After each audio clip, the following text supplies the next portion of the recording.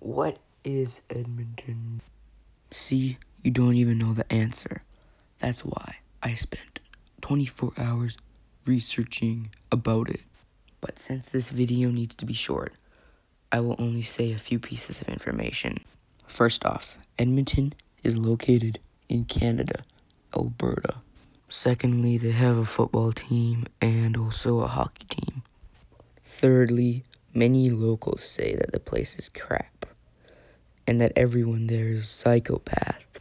Most people know Edmonton because it has a large mall with many attractions, including an amusement park, a large indoor wave pool, a large indoor lake, and 2 mini golf sites, as well as over 700 stores and 2 food courts.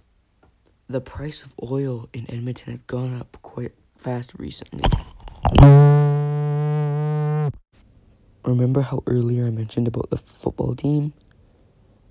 Well, most of the time the stadium there is empty because barely anyone knows about them.